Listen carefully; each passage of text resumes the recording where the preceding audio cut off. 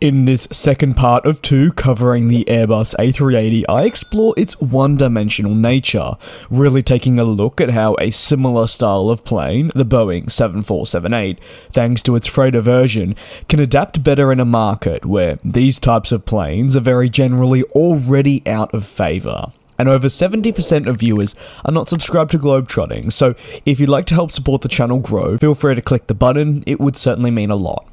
The Airbus A380 entered a market where the need for quad-engined high-capacity double-decker planes had significantly diminished. This was an answer that had taken multiple decades to come up with, as Airbus wanted to better compete with Boeing's 747, but entered when trends were drastically changing.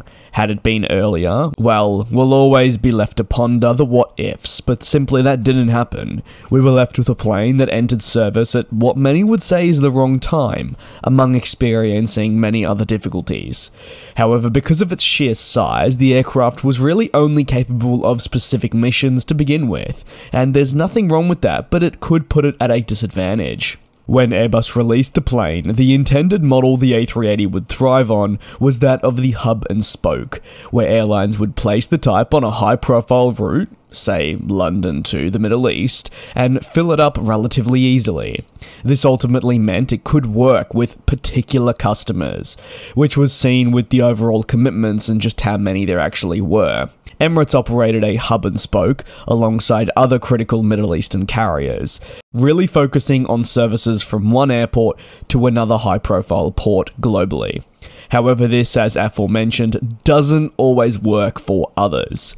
Does this make the A380 a bad aircraft? Not necessarily. The aircraft is still hugely important to the many companies that do fly it, but it already makes it more one-dimensional than, say, a next-generation twin-engined aircraft that was coming through at the same point. As I'll continue exploring without any alternatives away from these passenger operations, it means the A380 really had to go big or go home, and while that was successful with Emirates, if Emirates had never invested in the program, I think there would have been very many questions over its actual success and whether those respective customers that were reacting to Emirates would have even ordered it. So what else was there for a plane if it didn't go big? Well, not a whole lot. Where the 747 and A380 failed to reach the heights expected of them in an order sense, even worse at the 747-8 when looking at its passenger variant, at least with Boeing, they had the capability to sell a freighter version, alongside the element of it not being a clean sheet design like the A380 with bloated production costs. But in another world, there could have been another use for the A380 as well. Yes, that's the A380F. It's the variant that is often talked about but likely ignored. While we never saw it fly eventually, it did gather momentum and there were fully plans for it to launch, even commitments being in place. The A380F would have looked to build upon the fantastic space that the passenger variant would have offered. Ultimately, why this variant never eventuated is a long story and will be thoroughly explored in the future, but very generally, with concerns about getting the A380-800 up and running and the delays there, it meant priority needed to be placed on the passenger variant. There was talk at a point of a combi variant, but essentially nothing really ever progressed, which meant we were stuck with just the A380-800, which served that one purpose. Another downside to the world's largest passenger plane, and whether Airbus predicted a situation like this is a question for another day, but that's the second-hand market. Most aircraft enjoy a long, fruitful life, maybe with one airline, and then spend their twilight years with more niche-based carriers, kind of doing the rounds before their retirement. Or it'll be a type of aircraft that will fly with 10 airlines across a 20-year or 30-year lifespan. Whereas for the A380, it doesn't have a second-hand market, period, excluding the one unit that flew with Hi-Fly and eventually was pulled for a host of reasons, but primarily because it simply didn't work. No other airline has taken on the Airbus A380 second-hand, or expressed a very firm interest in doing so once airlines start retiring their units. If an A380 is retired by its primary carrier, it is very likely to either A, be scrapped or just very simply stored until it eventually does get scrapped for parts. It doesn't say get picked up again. Global Airlines is a startup, if you could call it that. It promises to fly A380s from London Gatwick right around the world, but I do think there's more chance of an A380neo than that airline actually getting airborne, so I don't want to include them properly in the second-hand market unless by some miracle they do actually get in the air. While there's no second-hand market now for the A380, will there be one day? Well, it's a valid question, especially considering most airlines return the type to service and are not looking to retire them just yet, but the likelihood remains very low, and the fate of the A380 seemed almost all but sealed when it first came to life. And once it ends its life with a specific airline, it'll head to the scrapyard and remain a one-carrier operator.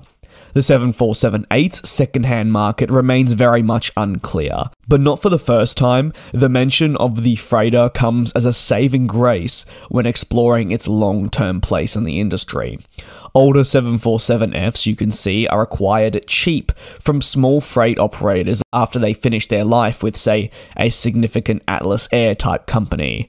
The Dash 8Fs, though, are still far too young and only recently saw deliveries formally conclude, so in the next 10 to 20 years, it'll intrigue me to know the landscape of where these units lie and whether there is a second-hand market at that point when we see these next-generation freighters really thriving. As aircraft age, we always see that possibility of them being converted from passenger to freighter aircraft. It's seen widely already with the 767 program and the A321 on a smaller scale, and now we're getting our first glimpse of a 777 passenger to freighter. However, again, the second-hand market for a jet like the A380, and even for the potential P2F, doesn't exist. And while there were commitments for the A380F, which indicates at least to us that there was interest, these customers that ordered the type in the early 2000s, remember, have very much moved on, and will now be looking towards next-generation freighters from Airbus and Boeing, which are not quad-engine planes, rather twin-engined aircraft that are based on the A350 and 777X respectively. So for the A380, it was an aircraft that's fate many would argue was decided at birth. However, its one-dimensional nature certainly has played a part in its legacy. While being more than present and being a flagship for many airlines, maybe overall its legacy won't be as significant as enthusiasts would have hoped, remaining for the most part a one-airline operator. But does that make it in your eyes a disappointment, or was it successful at doing what it was intended to do to a certain degree? Let me know your thoughts down below in the comments, and if you'd like me to explore more aircraft here on the channel, whether it be the downsides or their many successes, you can let me know too. Thank you very much for your support, and make sure to subscribe if you are new for more analysis just like this. Take care and be safe, and I'll see you next time.